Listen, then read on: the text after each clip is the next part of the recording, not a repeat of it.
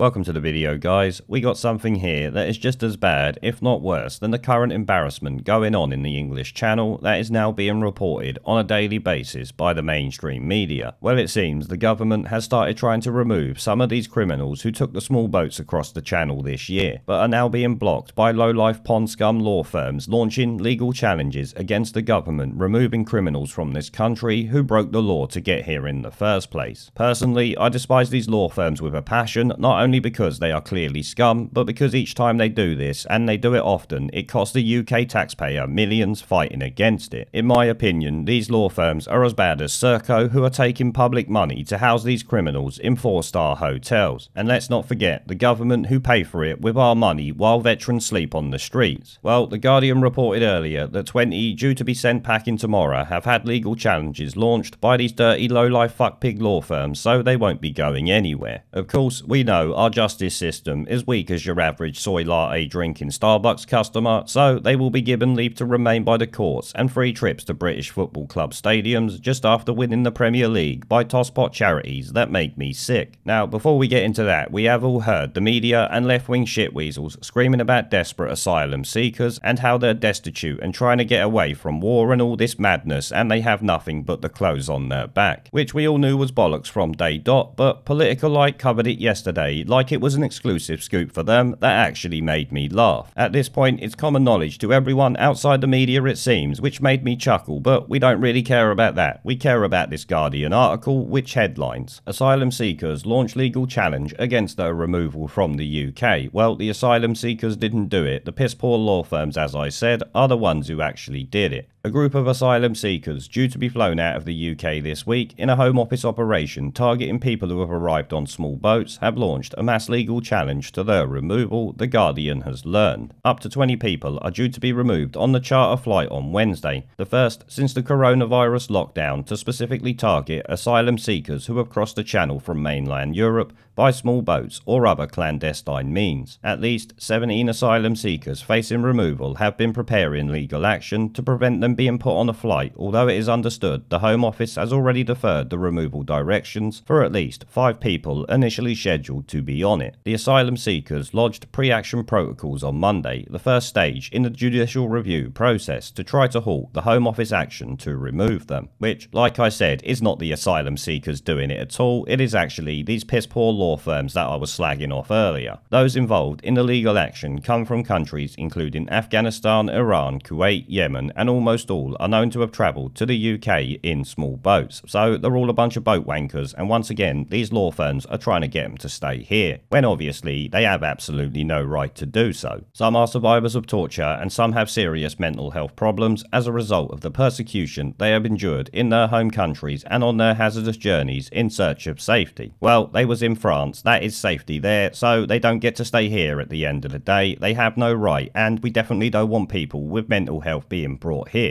If you ask me, we have enough people in this country with mental health problems. Why don't you take care of the veterans who need it, or the people from the UK who could actually do with the help? Never mind trying to help every Tom, Dick and Harry from every other country around the world. That is not our responsibility. The Guardian spoke to one of the 24-year-old asylum seekers from Yemen who was expecting to be put on a flight on Wednesday but has had his removal directions deferred. He said he had been deeply traumatised by the conflict in Yemen and had crossed deserts on his journey to reach the UK. That doesn't make a single bit of difference. At the end of the day, he's passed through multiple safe countries to get here, and that is the end of it. He has been on suicide watch since being arrested by the Home Office and detained on the 30th of July, so he's costing us even more money. That is obviously another reason why they shouldn't be here. He said he had spent just a few weeks in Calais before paying a smuggler about £700 for a place on a boat that carried 17 people across the Channel. No, it carried them halfway before the British border farce went and picked them up. The smugglers were very aggressive, kicked us and told us to hurry up as we went through the area called the Jungle to get on the boat. They took our belongings off us before we got on the boat. I was very relieved when I reached the UK and felt I was safe at last, but then I got detained. Well, you're lucky that you got detained. You should have just been sent straight back across the Channel in a bigger boat with the rest of them. He said he was so distraught about being detained that he has refused food suspended for several days, he is being monitored round the clock by detention centre staff because of his mental health and trauma problems. Which goes back to what I said earlier about these scumbag lawyers who are doing this shit, keeping these people here, costing us yet more money like they don't cost enough. Tufiki Hussein of Duncan Lewis Solicitors, which is challenging many of the forced removals planned for Wednesday, said, "All the clients we represent have strong claims for international protection. Yeah, they have them for France or in an EU country where they first landed. They are, by definition, refugees. No, they are not. They are economic migrants. They've passed through many safe countries to get here. They are not refugees. They do not fall under that definition at the end of the day. They also have very strong reasons as to why their claims ought to be processed in the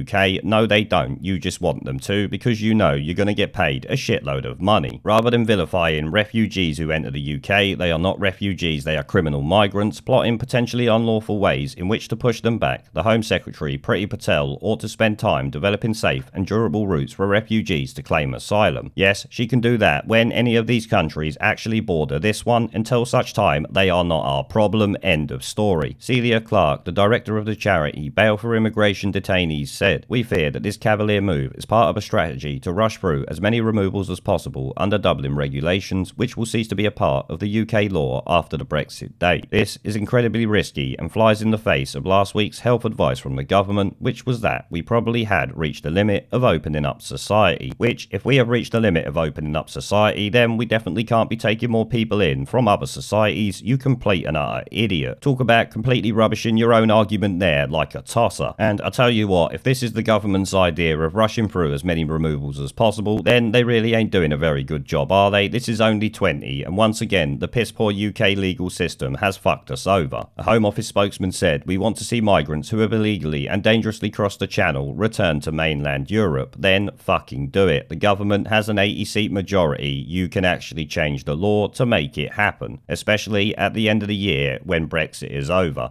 Which Boris has said he's planning to do, and I might cover in a video, but of course anything Boris said needs to be taken with all the salt in the Dead Sea. Now obviously, as I've said, I think it's the scummiest of scummy moves to actually try and stop these asylum seekers from being taken back to where they should be. Or at least the EU in this case. I'm not sure that they should be there either, but that's not really our problem. These law firms and charities actually make me sick and should be charged for every single time that they have tried to stop these migrants from being taken over there and cost the UK public a lot of money. Obviously, The Guardian, as we know, are a bunch of scumbags and are gleefully loving this little article here because, of course, it's costing us money and it's stopping the government from doing what the people of this country want. Not that the government actually does anything we want, it would seem, aside from the Brexit situation, though that's still up in the air, as we know, and could go either way. There is a pattern consistent throughout history of oppressed people turning on the oppressors, slaves against their owners, the peasantry against the feudal barons, colonies, Mr. Verhofstadt, against their empires, and that is why Britain is leaving. And it doesn't matter which language you use, we are going, and we are glad to be going. We're off.